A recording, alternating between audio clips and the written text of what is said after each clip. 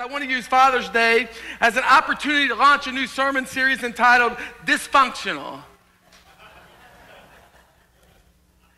And I thought, well, that's a great way to start Father's Day. But anyway, it's basically dysfunctional, old stories with the same old problems. What we're going to do is we're going to look at some old stories from the Old Testament that you guys are probably familiar with. Maybe you're not. And what you'll discover, hopefully what we'll discover, is that the same problems that they dealt with back then are the same problems we deal with today in 2024. And we want to start this series by looking at some, really one of the most popular men in the entire Bible. In fact, if I were to take a poll and ask you to write down the 5 greatest men in the Bible, I'm sure that we would have some common answers. I pray at the top of everybody's list would be Jesus. Amen. If he's not at the top of your list, then see me after church. We need to talk, okay? But then we'd also have some other common answers. People like men like Abraham and Moses and Daniel. And I think on many people's lists would be the name of David. If you read your Bible for any length of time, been in church for any length of time at all, then you know that there are a few men that can compare or compete with Israel's greatest king. There honestly really is nobody like David. In fact, David is defined by God this way in Acts 13:22. After removing Saul, he made David their king. Listen to this. And God testified concerning him, I have found David, son of Jesse, a man after my own heart. It's probably the greatest compliment anybody could ever get, for God to be able to say that about you. And then God says this about him: he will do everything I want him to do. If you don't know who David is the one that brings victory over Goliath as a young teenager. David will lead Israel later on to defeat the Philistines. David will recover the Ark of the Covenant and bring it back to Jerusalem. David will be the one that will lay out the vision for the temple that will be built by his son Solomon. David was so creative that he wrote 73 of the book of Psalms in Psalms, and of those 73 Psalms, many of them have been turned into songs. It was David who wrote the words to this song: I will bless the Lord at all times, and his praises will continually be on my lips. It was David who said, bless the Lord, O my soul, all that is within me, bless his holy name. What are you saying, Travis? I'm saying David knew how to bless God, and David knew how to worship God. In fact, there's really nobody quite like David. Even to this day, the star on the flag of Israel is called the Star of David. Jerusalem is called the Holy City of David. There's no one that compares to David. But for all of David's achievements and accomplishments, for all of his work and his powerful times of worship, the one thing you discover about David is that his family and that his life and that his marriages were completely dysfunctional. In fact, if you were to categorize David's life, it certainly wouldn't fall into that category of fairy tale. In fact, if you were to categorize his life, you would probably put it somewhere between soap opera and Jerry Springer, because that's really where it belongs. And what you end up learning about David and discover about David is that David needed a lot of grace, just like you and just like me. Let me ask you a question. If the walls of your house could speak, what kind of story would they tell? Would they tell a story of laughter and joy and peace, or would it be a story of constant conflict and hurtful words? Maybe you grew up in a home and mom and dad were constantly fighting back and forth, and as a young person you were observing all of that. You were a spectator to it, and you told yourself, when I get my home, when I get married, that will never happen in my home. And it's happening. And it's part of the home you live in. If the walls of your house could speak, what kind of story would they tell? Would they tell a story of courageous commitment, or would they tell a story of broken promises? You know, we stand before God on our wedding days, before friends and family that have all gathered there, and we make promises of love and devotion each to the other, and we make these vows that basically say, for better or for worse, for richer or for poor, in sickness and in health, to be true in you and you only. And I've officiated a lot of weddings. I don't know any wedding ceremony that I've officiated where the husband or the wife or the groom or the bride doesn't mean that in that moment. They mean what they say. But then something unexpected happens. You didn't know that your husband would lose his job and money would be tight. You didn't know that she was going to be battling depression the way that she does. You didn't know it was going to be this difficult raising kids. Can I get an amen? You didn't know that you would have this unexpected attraction to a coworker. You didn't know that they would get sick. You didn't know that your husband would have this passive, unengaged attitude about life and about marriage. You didn't know. Fill in the blank. It's your life, it's your marriage, it's your relationships. Just fill in the blank. My guess is if you were to ask David, he never would imagine that his life and his marriage would have ended up the way that it did. Let me give you a little bit of context for David's life so you can understand what I'm talking about. The Bible says this about David: in the spring when the kings were off at war. But that year, David decided not to go to war. He should have been at war with his men, but for one reason or another, he doesn't go. He stays at home in the palace, and his army is away, and he's in the palace late one night, and he can't sleep. He decides to go up on the top of the palace roof to get some fresh air. That's what he tells himself. But David knows what he's going to see. It's the right time of the night, and from that perspective, from the palace roof, he could see all the other rooftops, and he knew what he was going to see. He knew that he would see women bathing. And so he's restless one night. He can't sleep, so he picks up his phone. He turns on the TV. And he knows what he's going to see. And he sees Bathsheba, and she's beautiful. And he's entranced with her, and he thinks he's got to have her. And he asks the servant that's with him, and who is that? And his servant responds, knowing who it is, and he's trying to protect David here, and he says, David, that's Bathsheba. That's the wife of Uriah the Hittite. You remember Uriah? You fought with him, and now he's fighting for you right now. That's his wife, Bathsheba. David doesn't listen to the warning at all from his servant, and he says, go get her. And I've heard some people say, well, Bathsheba had a choice whether or not to go. No, she didn't. When you are called in that culture, in that time, in that season of history, when the king and the most powerful man in the world calls you, you go. Bathsheba goes into his room, and David rapes her. She's not there because she wants to be there. She's there because she's forced to be there. David carries on this affair with her. She becomes pregnant, and to cover it up and keep it a secret, he calls Uriah back from the battlefield, thinking that if I can get Uriah to sleep with his wife and go to bed, then Uriah will think, and everybody else will think, well, this is Uriah's baby. That's what happened. But there's a problem with this plan, because Uriah refuses to sleep in his own bed. He refuses to sleep with his wife. He's not going to do that when he's got brothers at arms who are bleeding on the battlefield. He says, I honor them too much to do that. And he sleeps on the front porch of his house. David doesn't know what to do. Can I ask y'all a question? What is David doing right here? What's he doing? He's doing the same thing you and I do. He's trying to hide his sin. He's trying to cover it up, push it under the rug. He's trying to just make it go away somehow. Just get rid of it. And he's trying to act like everything is okay, put on this illusion like everything is fine when it's not fine. Can I tell y'all something? I'm just going to be very real. Everybody here on Father's Day looks great. You guys have great smiles. You smell good. You look good. You guys all look fantastic with your pretty clothes and all that. Just fantastic. But can I tell you, there's not one person in this building that has a perfect life or a perfect marriage. Nobody lives that Facebook, Instagram, where everything is ideal and perfect all the time life. That is all just show. It's just not real. Everybody here has issues. Everybody here has problems. And David, you know what he does? He decides to take it up a notch. And he sends Uriah back into the battlefield with a sealed letter to give to the commanding officer. And Uriah takes this letter without even knowing he has carried with him the death warrant on his life.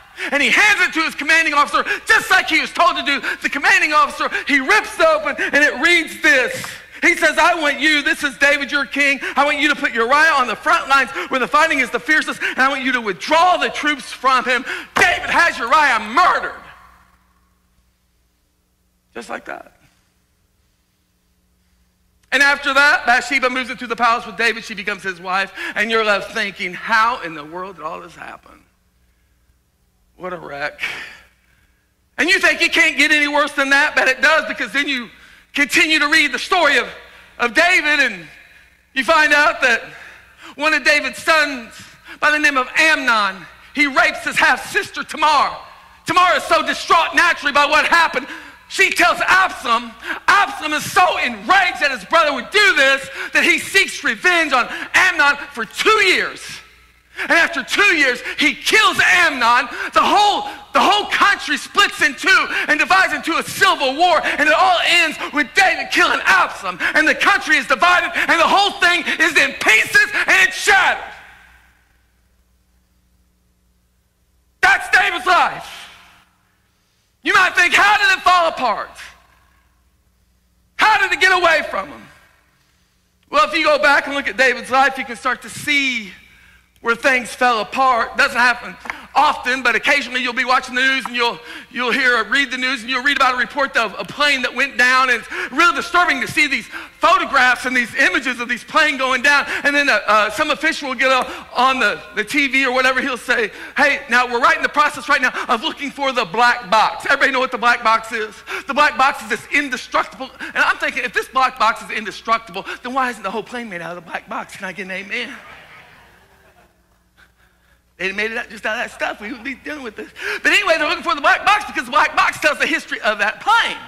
It tells, hey, here's what went wrong in this wreck. Here's what went wrong in this accident. And guess what? They can discover what went wrong, but they can also discover what went wrong so we could prevent it from happening again.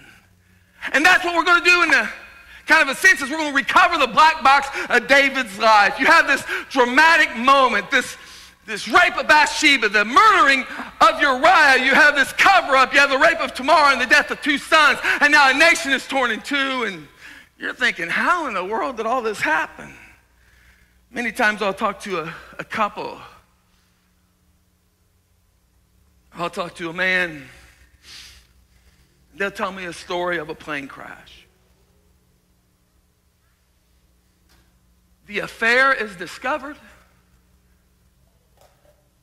The credit card bills that she thought she could hide got discovered. They're separated. And I'll ask him, what went wrong? And the husband will say, I don't know. Came home and all of her clothes were gone. She was gone. I don't know what happened. The wife will say, he never came home. I just don't know. Many times they just don't know. They don't get it.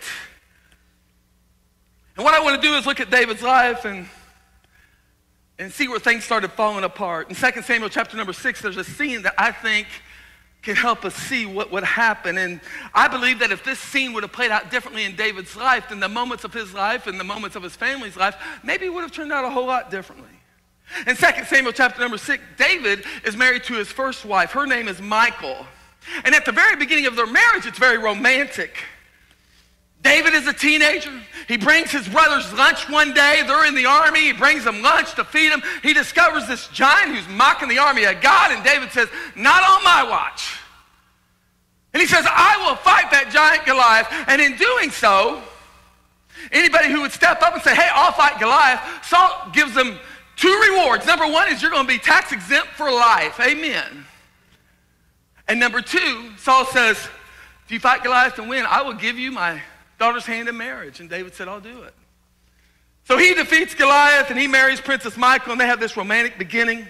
David wins her heart over. He's a good-looking man and athletic and all this stuff, and she just loves him. By the time you get to 2 Samuel chapter 6, things are going pretty good for David. He's now been moved. God supernaturally appoints him to be king over Israel, and he's in a good situation. And a highlight for the nation of Israel is this: when David brings in the Ark of the Covenant and he ushers it into Jerusalem, and all of the entire country is celebrating that event. David is so moved by this that he starts dancing before the Lord, and he removes his royal robe. And man, he is just so thrilled to be dancing for the glory of God because of this magnanimous moment, man. It's just incredible, and he's just overwhelmed with emotion by it all. And Michal sees everything that's going on from a window. She can see what's happening. And the more she watches, the madder she gets. She's mad because there's other women watching the king, her husband, behave in this way. In a way, she's embarrassed because he's dancing in front of these girls. And she starts to resent him. And here's what happens when you get to verse 20. When David returned home to bless his household, in other words, he comes home, he got a smile on his face, he's excited, he's happy, wants to see his wife, he's in a good mood. The Bible says Michal, the daughter of Saul, came out to meet him, and here's what she says to him right out of the gate. She says, how the king of Israel has distinguished himself today, disrobing in the sight of the slave girls of his servants, as any vulgar fellow would do. So he comes home, it's been a great day of celebration, and the first thing his wife says to him is, oh, look at you, king, out there partying up, dancing, and your boxers in front of all these girls. You big snake. I just can already see this argument. You are a scoundrel, dude. I just can imagine the argument. I can imagine the things that were said. So this gets said to David. David's not going to sit there and take it. He's going to fire right back, and that's what he does in verse 21. David says to Michal, it was before the Lord, watch this now, who chose me rather than your father or anyone else in your family. He starts attacking her family, which of course is a great strategy in marital conflict, is to attack your spouse's family. That's always good. He chose me rather than your father or anyone else from your house when he appointed me ruler over the Lord's people Israel, and I will celebrate before the Lord.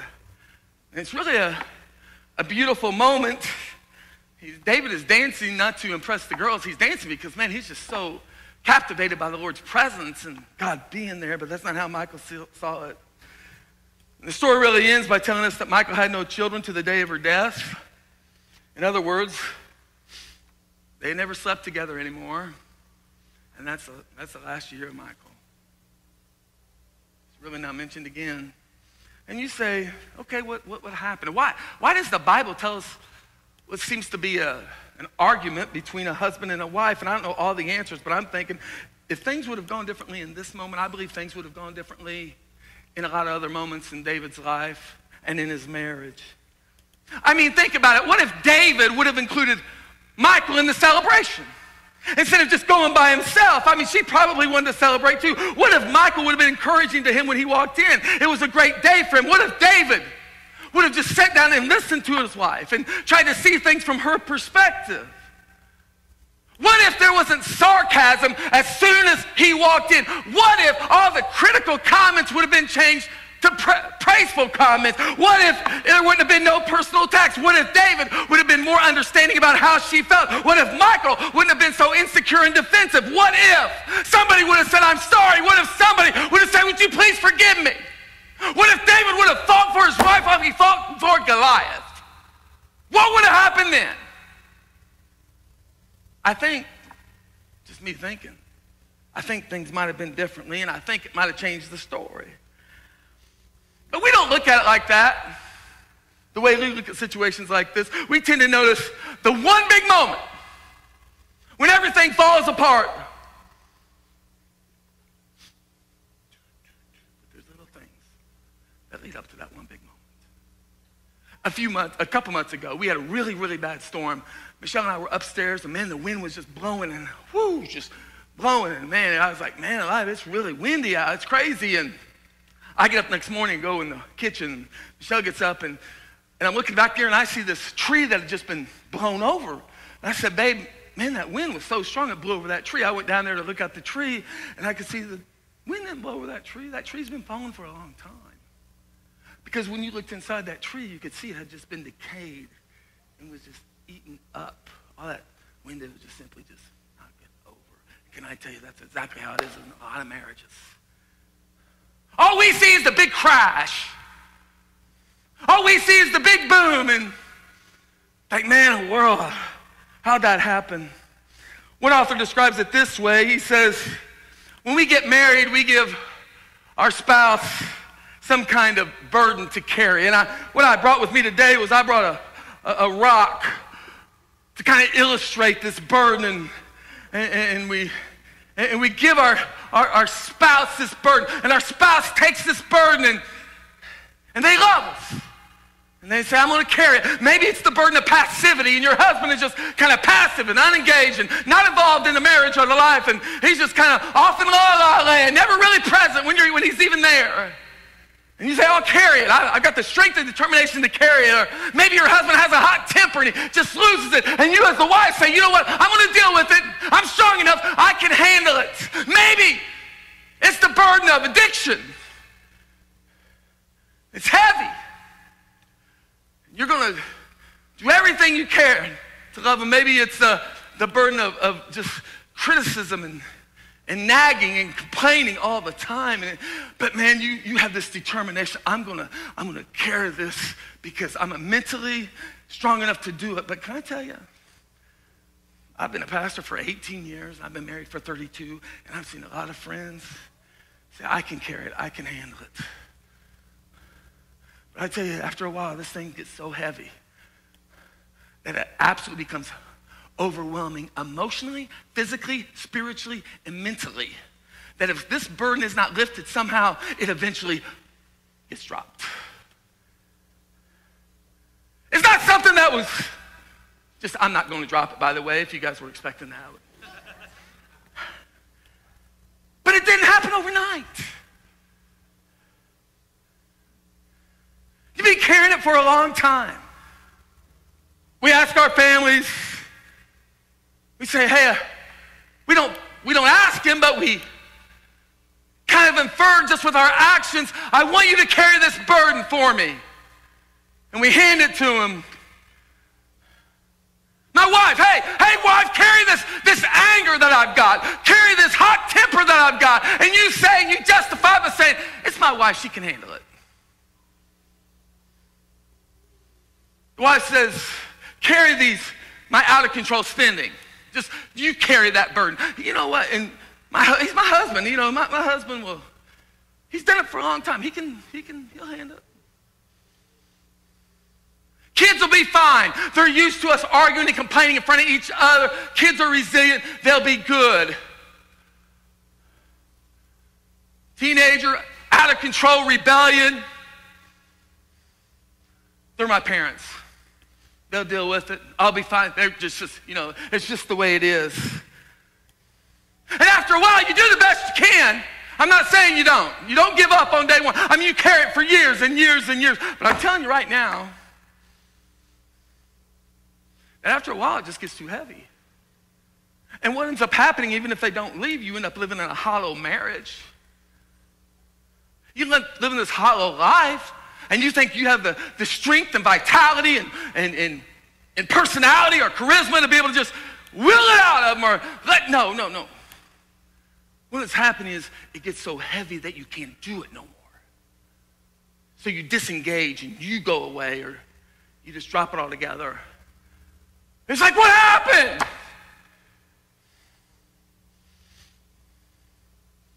Here's what I like for you to do right now.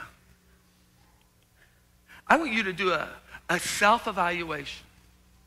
And I want you to ask yourself this question. What rocks or what burdens have I asked my family to carry? And I know our tendency is to say, well, look at all the burden I'm carrying. No, this ain't like that. This ain't that kind of. I want you to do a self-evaluation where you say, what am I putting on other people that? And after a while, they're just like, man, I can't do it. What is it? Can I tell you? If something doesn't change, if the burden isn't lightened, it's going to come crashing. I'm just telling you. Mark my words. If it's just what happens. If God doesn't get a hold of your heart and change your heart towards your wife, change your heart towards your husband, change your attitude towards each other, guess what? It crashes. And many of you are shaking your heads because you know it's true, because you've seen it happen. And I believe in this story that we just read about David, that there's really you can learn what not to do just by watching somebody's life and how they live their life, and examine the black box of how they live their life day in and day out, so we can learn about what not to do and how to handle situations, so we can lessen the burden upon those we love the most, how we don't have to live in this kind of turmoil and chaos, how the walls of our home can tell a different story than what they're always told. I just want to give these to you real quick. Is that okay? Is everybody okay? Everybody take a deep breath. Everybody do on the count of 3, take a deep breath. 1, 2, 3. All right, didn't that feel good? Amen. I'm just going to give you like 3 or 4 helpful hints that'll help us just kind of ease the burden whenever conflict happens. Number 1 is this: identify what the issue is. And I know it's hard to identify what the issue is just in the heat of the moment, but take time to identify, why are we even at odds with each other? What's going on here? Michael, see, this lays right into David as soon as he comes home, and of course David is just lambasted. He becomes immediately defensive. And I don't know, maybe the real issue is, maybe Michael wanted to be there with him. Maybe she wanted to celebrate with him. She sees David dancing around, and maybe it makes her just feel a little bit insecure, and she just needed to be affirmed in that moment. But when you identify what the real issue is, you can deal with it because it's on the table. You can see it. You can see it from her perspective. She can see it from your perspective. You guys can see how you're going to deal with it in the future. Number 2, find a time and a place to talk. And something I've learned in my marriage, and I've said this before in other sermons, but something I've learned in my marriage is, please don't have a difficult conversation whenever you're tired or hungry. Because when you're tired or hungry, Michelle and I have had our best heated discussions, arguments, fights, knockdown, drag out. Guess what? We've had those whenever we're tired or hungry. Here's what I'll tell you to do: get a nap and get a Big Mac, and then have that conversation. Amen. Because I'm telling you right now, you will feel a whole lot better once you get up. That situation, it'll look entirely different when you get up in the morning. It just will. You get something in your belly, you're going to be able to focus a whole lot better than the way that you're focusing now. You can say, hey, and I don't know, but for Michael just to lay into David when he got home, that wasn't the right time or the right place. But David, on the other hand, he should have had the maturity to say, hey, let's just calm down. Let's set aside the emotions. Let's set aside the defensiveness so we can deal with this. Maybe right now isn't the right time to talk, but we do need a time to talk. Otherwise, it builds a wall. If you keep on building that wall and you don't deal with it, guess what? You can't see each other. So let's just deal with it. Number 3, stick to the issue. Did you notice what David did? He expanded the issue. He doesn't attack the problem. He starts attacking her family. And can I just tell you something about that? It's easy to expand the issue. Who can't expand the issue? You can always go down 100 different rabbit trails, but you are in a disagreement right now for one reason. Just find out why you're in that disagreement, because if you don't, you'll end up going on 1,000 different directions, and you'll never deal with it. You'll end up talking about something that happened 15 years ago. And guess what? You won't deal with the issue that's on the table right now. And the problem just lingers, and nothing ever gets solved. And let me also say this: when you have a disagreement in your marriage or a conflict in your marriage, and can I just tell y'all something? I'll say it again. We all have different disagreements. Nobody has a perfect marriage. You're not a stick. You've been raised one way. She's been raised another way. 2 people come together, they're going to see life a little bit differently. It's just the way it is, and you're going to see things a little bit different. There's got to be some understanding with that. But when you do have a disagreement, my advice is this: never attack the person, attack the problem. When you start making personal attacks on somebody, it just goes downhill. Feelings get hurt, and it just doesn't work. Lastly, very last thing is this: set things right between you. Romans 12:17 says, never pay back evil for evil to anyone. Do things in such a way that everyone can see you as honorable, and do your part to live at peace with everyone. It's pretty good advice, isn't it? pretty good advice. Romans 14 also says, don't get into fights and arguments over disputable matters. Have you ever been in a fight, heated discussion? Have you ever been in an argument with your wife maybe, and you get up the next day and you don't even know what you was arguing about? You're just like, why were you so mad at each other anyway? Because you wanted to eat at Chick-fil-A and I wanted to go to McDonald's? What was that all about? I mean, why are we mad at each other? Has that ever happened to anybody besides me? Amen. Somebody just raise up their hand, make me feel good. Amen. All right. It's just what needs to happen. And when you set things right between you, I would encourage you to just don't just bulldoze somebody. Don't be a tank. I'd encourage you to start off with a compliment. You know, when Jesus writes to the first 7 churches in the book of Revelation, five of the 7 of those churches, he gives a compliment. He affirms them. You know why? Because he's trying to say, you guys are doing some right things here. You're doing some good things, but here's what I hold against you. And that's what I would tell you to do. I mean, Michael obviously didn't like David dancing without her there and that sort of thing. But she didn't have to just sandblast it. She could have said, hey, David, I knew you was a good singer, but I didn't know you could dance like that, brother. You got some dance moves, Just kind of give him a compliment, give her a compliment, because here's what I know about David in this moment. When he comes home, he wants his wife to be proud of him. And every guy does. I'm just being honest with you, ladies. Your guy that you're married to, the guys I know, they just want their wives to be proud of them. They want their wives to be happy. Amen, fellas? They really do. But when he gets home and she's sarcastic and she's critical and he's had this incredible, momentous day, and it's just like, just sucks the wind right out of his sails, and some of you know what it's like. Proverbs 21:19 says this, it's better to live in a desert than with a quarrelsome and nagging wife. I didn't write it. Don't look at me that way. But you know what the Bible is saying? The Bible is saying, if your wife just likes to fight, and you can say anything and it just sets her off, and it just instigates and starts these sarcastic and critical comments towards you, the Bible says it's better for you to just pack up your bags and go live in the desert and try to make it on your own. Every husband wants to please their wife. Every husband I know wants to please their wife. Amen, fellas? Ladies, can I give you a little piece of advice without you get mad at me? Here's the piece of advice. Here it is. Brag, don't nag. Brag, don't nag. Say that with me. I'm just kidding. You don't have to say it with that. But if you affirm, if you compliment your husband, I guarantee you, man, he's working hard. He's trying to do the best he can. He's not going to do everything right. He'll make mistakes. He will. But he wants you proud of him. He wants you happy. He really does. Let me say a word or two to the fellas. Fellas, everybody ready? Sitting on the edge of your seats, you ready? Here we go.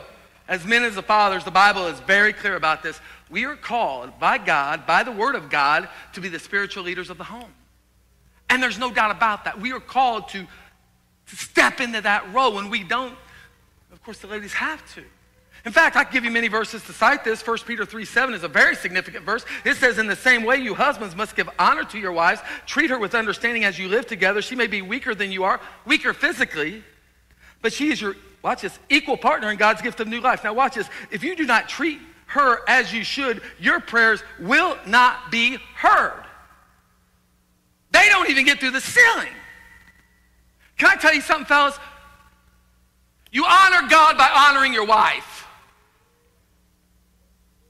You honor God by honoring your wife. Men are called to love your wife in service and sacrifice with humility and gentleness. And I believe as you read the Bible, it's very clear that the Bible calls the men to be the spiritual leaders of the home, but I also believe that the Bible calls the women to be the spiritual encouragers of the home. Just not all on the guys. But women are called to be those spiritual encouragers. The Bible says in Ephesians 5:25, husbands, love your wives just as Christ loved the church and gave himself up for her. Christ loved the church by doing what? By reconciling the church to himself. Jesus is the reconciler. He's the one that pursued you. He's the one that tried to make things right with you. So what's he saying by this? He's saying it's on you men to be the reconciler, to be the one to try to patch things up, to be the ones to pursue, to be the ones that try to make things right. You say, well, I didn't start it. I didn't do it. Wrong answer. That's not the right answer, guys. Christ pursued you. Christ reconciled with you, and he calls us to do that with our wives. Can I get an amen? I have a question for you.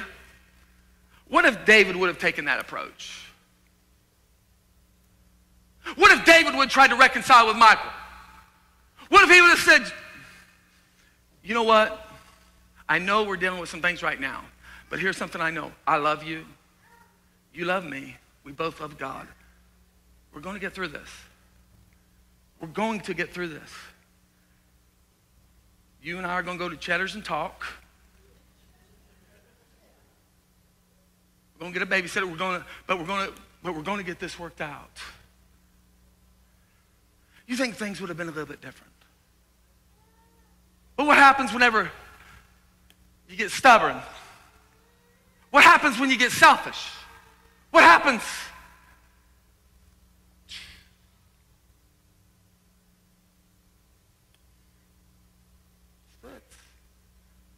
The walls of your house could talk. Maybe they would tell a story of conflict and brokenness and anger and disappointment and hurtful words and bitterness. Have you ever thought that maybe it's time for the walls of your house to tell a different story? Have you ever thought, man, God would love for our homes to be, and our marriages and our relationships and our lives to be places that tell a story of his love and his grace and his mercy? God would love it if your home would tell a story of his redeeming power. God would love it. Nothing more than for our homes to tell a story of his healing hand. And can I tell y'all something? The beautiful news, the good news is this: it can. You know how it can? It's when you release those broken pieces to God and you say, God, I've tried to do it on my own. All I've done is make a mess of this. God, I surrender it all to you. I turn these broken pieces so you can put them back together. Or because some of you didn't have a good model growing up, or God says, I will put it together the way that it's supposed to be together in the first place.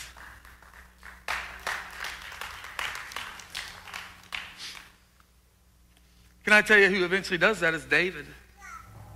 You say, what do you mean David did that? Well, David looks at his life and he sees how he's hurt and broken the heart of God. He sees how he's broken that relationship with God. He sees the people that he has devastated and the lives that he has ruined, and he is overwhelmed with emotion. And the Bible tells us about a prayer that he prays in repentance to restore his life. And here's what he prays.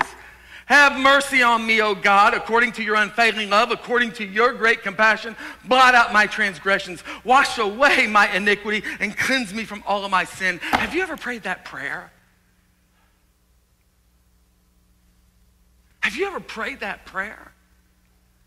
Can I tell you, pride doesn't pray that prayer.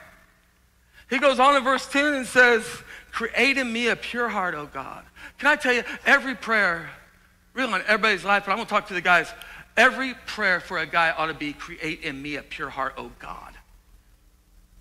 If you're a married man, you ought to pray this prayer: God, only give me desires for my wife. God, create in me a pure heart, O God, and renew a steadfast spirit within me. Do not cast me from your presence or take your Holy Spirit from me. Restore to me, I love this, the joy of your salvation, and grant me a willing spirit to sustain me. God hears his prayer. He sees his heart, and he restores him. But I want to also say this. David lost a lot. You look at David's life after the affair with Bathsheba, and it's like the peak on a roof. It goes straight down. It just does.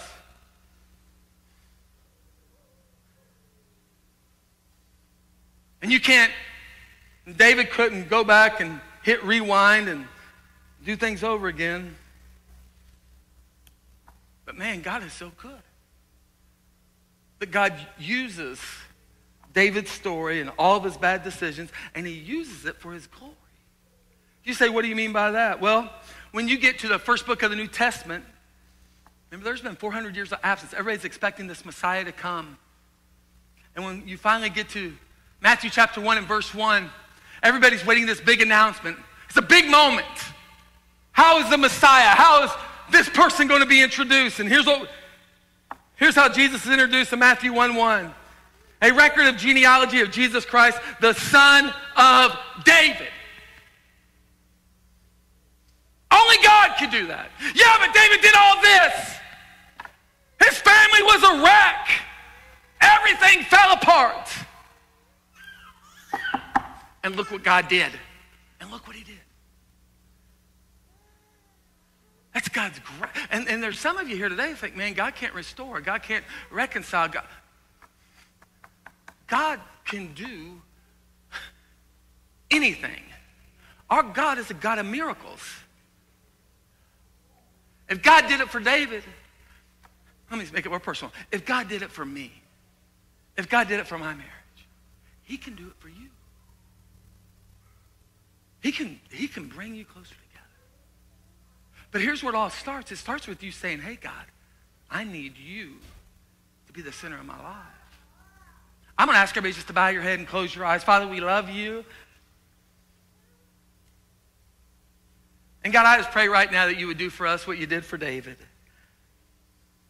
Would you just take the broken pieces of our life, God, and put them back together the way that you want them together so that your will can be done in our each individual lives, but also in each of our marriages, so we can have marriages to honor and glorify you. Father, you are the creator of marriage. You ordained it to be a beautiful union between a husband and a wife, and God, I pray that our homes and our marriages would resemble that. Now, I know nobody's perfect, God, but Father, that's our goal.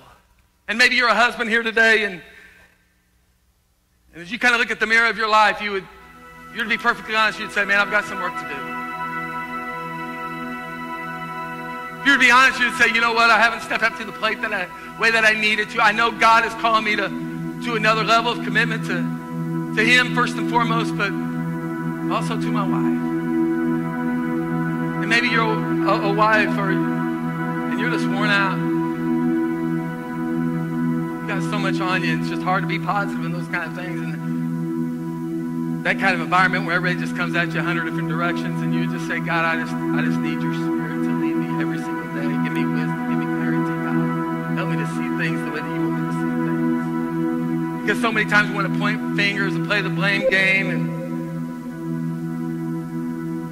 But right now, God, we come to you in humility just saying, God, I need you in my life now more than ever. And if you're here today, friend, if you don't know Christ as your Lord and Savior, as I said earlier, that's where it all starts.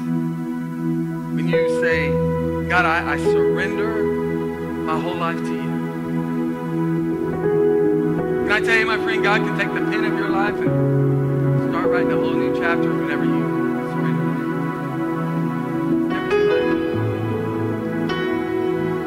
And I just want to give you an opportunity just in the quietness of this moment, just to do that. The Bible says the wages of our sin is death, the gift of God is eternal life through Jesus Christ our Lord. I'm telling you, my friend, you truly surrender your life to Christ, your life is never the same. Maybe you drifted away from God. God says, man, you need to come back home. Come back home through repentance, just like David. Come back home through repentance and surrender. God restores the joy of his salvation into your life. That's what he does, and that's what he will do.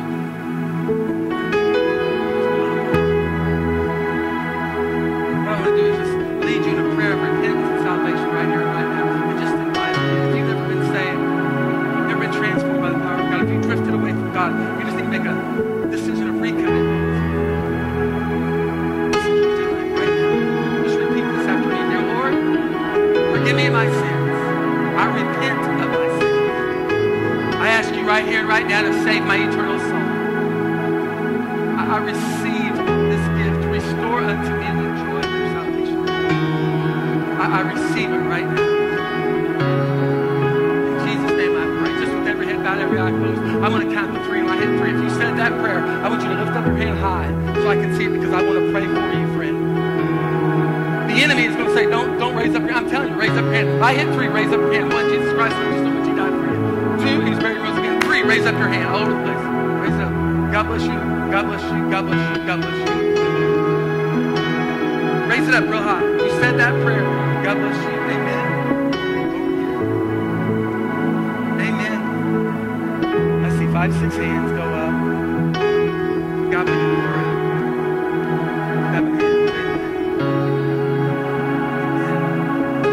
The Bible says the angels in heaven rejoice when one sinner repents. I saw 7 hands reach for the sky, declaring their commitment to Christ today. Church, can we all stand our feet? Father, we love you. God, we thank you for your presence in this place. We thank you, God, for telling us the good news that's out there, but also telling us the not so good news, the real stories of people's life, the real mistakes that people made, but also the ramifications of your redeeming power and your incredible grace. God, I pray that we receive it today. I pray that the walls of our home will tell a different story of you. Of you working in our marriages and our lives and our families. People see us, they don't see us. They see you. God, and we just open up this altar right now for anybody that just doesn't work. Man, it's just so tough. There's one of the reasons right here. God, I'm ready for this altar. People that have big decisions coming up, people that are facing health issues, whatever is going on, Lord, we just open up this altar. God, have your way in every heart and every life. Christ, I'm ready. Send anyone or any of my leaders, friend, I invite you to come. This is the holy moment right now. Friends down here, I love to pray with you. Anything specific to pray about, I just invite you.